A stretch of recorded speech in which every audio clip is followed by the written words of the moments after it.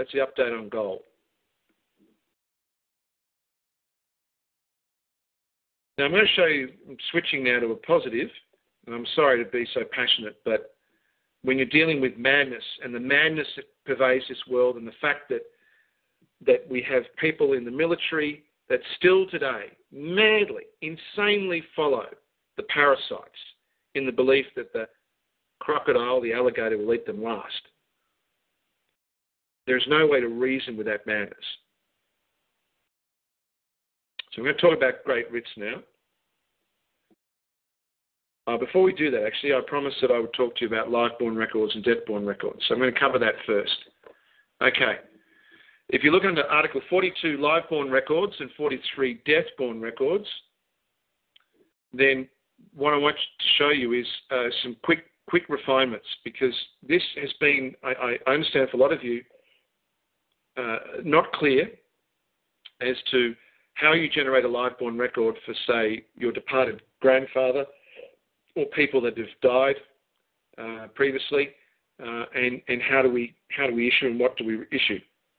So I'm just going to read the first part of these two. I'm looking at Article 42, and just the first part of this, and 42.1. So all members of one heaven living on or after the day of divine agreement and understanding, in Roman time being Monday the 21st of December 2009, have the absolute right to request a valid abstract of their life-born record. Because a life-born record is based on the calculation of your number on your born date. Okay? Now the key is this day, 21st of December 2009. If we move forward to the next one, 43, Article 43, death-born record, which I know sounds like a paradox, it sounds strange. Let's look at the top of it. All members of one heaven who have died in flesh before that day, before the day of agreement understanding, being that Roman date, Monday the 21st of December 2009, have the absolute right to request a valid abstract of their death-born record. Why? Because a death-born record is calculated on the day you die, not on the day you were born. And it explains there, the name death-born record signifies that while the flesh is dead, by divine compassion, all spirits, all souls are granted permanent and irrevocable membership to heaven, hence are born again. So for your parents, if they've departed, or brothers and sisters departed, or children that may have died before you, or friends, or neighbours, or grandparents, we will be making available the fact that they too have an absolute right to be known as members of one heaven, and that you may generate a death-born record to prove that they are members of one heaven. And I'm sorry this has taken a while to get ready, but it's an important element. Remember, when you do this, you are making clear that your parents, your departed brother or sister or children, friends, neighbours, grandparents, ancestors, cannot be claimed by these parasites and pirates and their constant bonding and use in their products and stealing that energy, even in death, trying to steal that energy. So I hope over time people, when they do have time, will input that information in and obtain those at their leisure. And of course, when someone's departed, they don't need an email address, so the information you put in will be vastly simpler than the current system. And by the way, thank you for all of you who have been registering. I know it's been some problematic, and for those that have encountered problems, I've tried best to help there. It is new; these systems are new, and so thank you for your patience. And I hope that all of you have been able to work through them. And if you haven't, as I said, those that are still waiting for that, I will certainly come back to you straight away. And if you do encounter a problem, please feel free to let us know the problem. Now, great writs. I promised about great writs last week, and it's time to cover great writs. And let's say in the 15 minutes we have left, let me have a chance to go through these with you. And thank you all for your patience tonight. So let's get through this bit, and then I look forward to your questions. Now, if you go to the home page, you'll see Great Writs of Justice there, the box there. And if you click on that link, I'm going to ask you to scroll down, way down to 112.12. When you scroll down to 112.12, you'll see that there are a list of links that are linked. A list of links that are linked, sorry. You'll see it. Anyway, a list of links. I want you to click on any one of those. It doesn't matter which one it is. And what will happen is you will download a working version of the writ component of a divine writ. So please feel free to do that. And I'll let you, for a moment, download it. And then I'm going to call it up and go through with you the key elements that go with it. The other thing that is important with a great writ, there are a couple of other things that we've done with great writs that are important. And we did say last time, and there was an update that looked at there being an issue of 3 spiritual members being associated with it. In honesty, that really depreciates from the importance of the 3 living members, and so there's been a number of simplifications. So I'm going to ask you to read those, but given the time, I'm not going to go through the instructions now, other than give a chance now to talk about the structure of a writ, and then next week we'll be going through the deed of facts and interrogatories that go with the writ and the consequences if a writ is not followed. So I'm just going to call up here on my files a divine writ, and I'm going to look at the writ of mandamus. As I said, they're all the same format.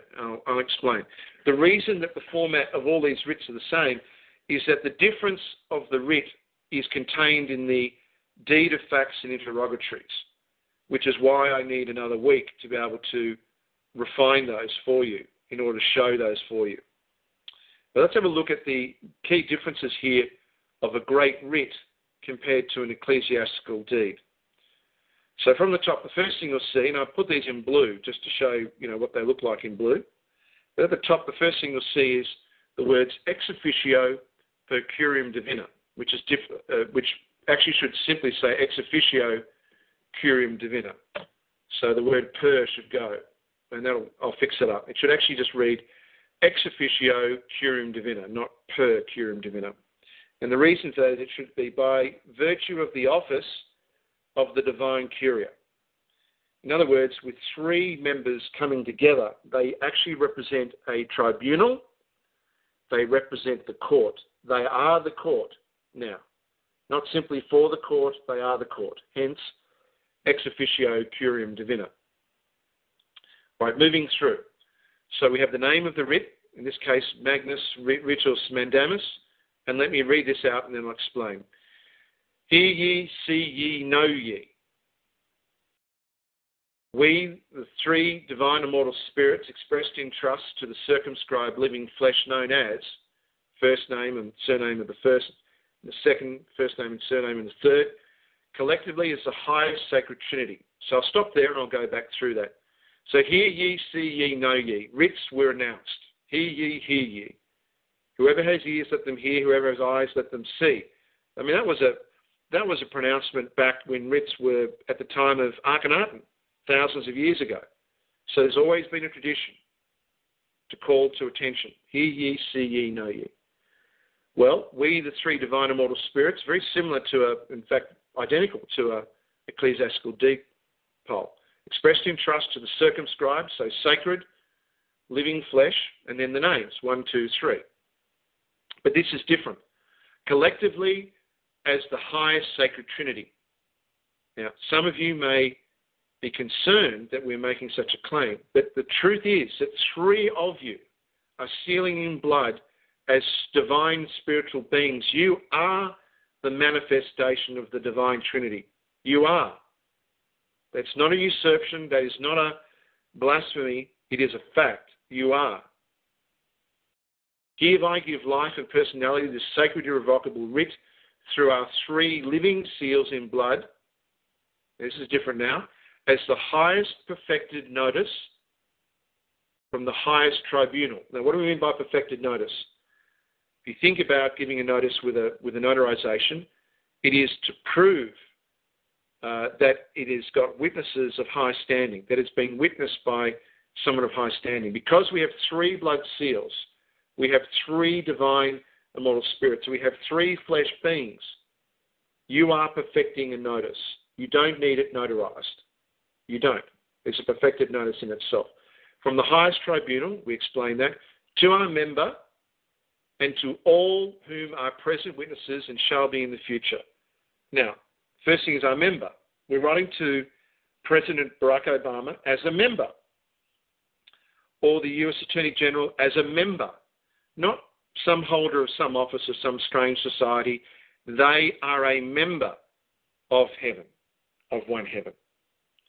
And importantly, we're not writing to them in private and then breaching that right. If you receive an email from the private, then if you were to publish that, you would be in dishonour because you were not given permission. Here we're saying this is both a private and a public notice to them, our member and to all who are present witnesses. Okay, moving forward. Number 1. Let it be known that trust recipient number, blah, blah, blah, also known by the form of name, President Barack Hussein Obama, is a full member of one heaven by virtue of their birth and living flesh, as proven by their live-born record annexed hereto in full. Therefore, should the flesh of the member deny their membership, the flesh of the member shall declare before all heaven and earth its incompetence and ineligibility to hold any office or make any lawful decision. Now, this is crucial. This is one of the crucial elements of a great writ. We're writing to them as a member. We're proving with their live-born record. Now, if they deny they are a member, if they deny their live-born record, automatically, by canon law and by logic, automatically they declare themselves incompetent. By any rational person, they declare themselves incompetent. 2, let it be known that trust recipient number, blah, blah, blah, has been invested into the high office of President of the United States of America, thus claiming ecclesiastical authority and power from heaven to be known by such high office. Therefore, should the flesh of the member dishonour this sacred irrevocable writ, the flesh of the member shall declare before all heaven and earth they deny the very source of power by which their office exists, and therefore shall prove for a second time their incompetence and ineligibility to hold any office or make any lawful decision. Now, you can't have it both ways. If you are holding an office is an ecclesiastical position. Why? What is an office? An office is a circumscribed space, a chapel, a temple, a sanctuary, which is what is around you when you issue a deed, or a temple space. An office is a physical, sacred space. And therefore, by ecclesiastical claim from heaven, all offices exist, and all power to those offices exist. So if you deny this notice from heaven, then you are denying the source, the same source that gives you power. Can't have it both ways. Now, if that seems like a paradox, it is. It is the ultimate paradox. And what is the ultimate paradox? If you see the ultimate paradox, then you are seeing the true personality of the divine creator. And what do I mean by that? Well, you were promised one day that we would see a new name, a name that would make sense of the paradox of the world. And you've been given that name. Unique, one. Collective, many. Awareness. How can something be unique and collective at the same time? Only awareness can be unique and collective at the same time. Hence, UCA, unique collective awareness, is a more perfected name for the divine creator. And if one is wishing to describe the mind and the thoughts and the hopes and the dreams and the knowledge of the unique collective awareness of the new name of the divine, one would use the building blocks of meaning, of semantic, which we call dia. The building blocks of ideas, dias. And if you put UCA and DIA together, you get